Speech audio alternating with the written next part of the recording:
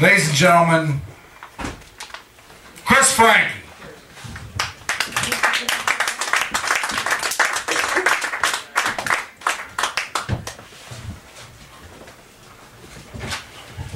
Saul Bellows says, a great deal of intelligence can be invested in ignorance when the need for illusion is deep.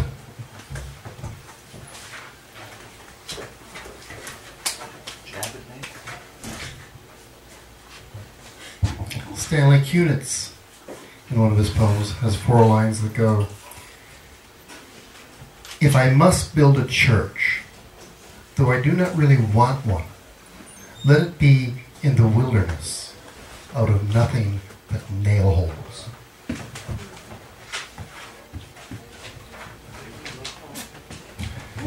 Donald Hall says, abolish the MFA.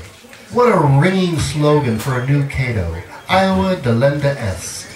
The workshop answers the need for a cafe.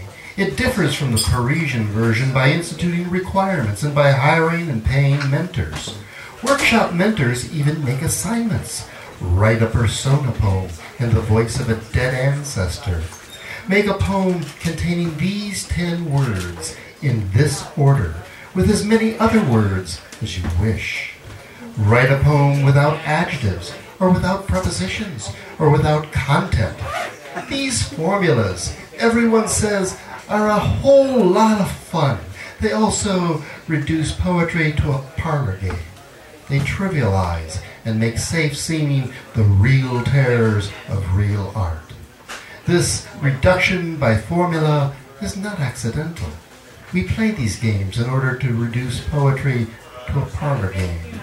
Games serve to democratize, to soften, and to standardize. They are repellent.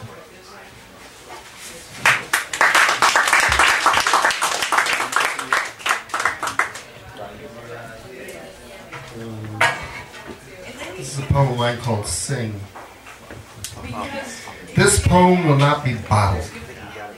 Yet, its message may wash ashore and spring from its vessel. This poem will not be by its cover bound, that can burst its bonds. That was of one time shall be of whatever time. That was of one voice shall be of any voice that can carry it where it may go. This poem will not be canned, nor can you pitch it, except by hurling it in another's direction or declaring its worthiness. This poem cannot be nailed down, though it may be posted, in the multiple senses of that expression. This poem does not take directions. It has a mind of its own. It will not be labeled, though it may be called forth. Should this poem call for you to have not answered by the 9th or 10th ring, shall be at your peril.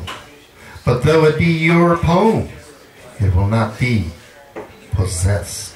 It will not submit to any exegesis or vivisection, deconstruction, or analysis of anal retentives, or the revisions of annual correctives. This poem's colon is taking care of its own business. Do not second-guess any of its comments.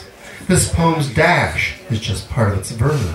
Do not try to rebalance its semicolons. Come here a thing or two. This poem has an attitude. Don't cavil over some ions. Don't quibble over quiddities of Elan poetics. This poem is truckin' and it won't take no shit.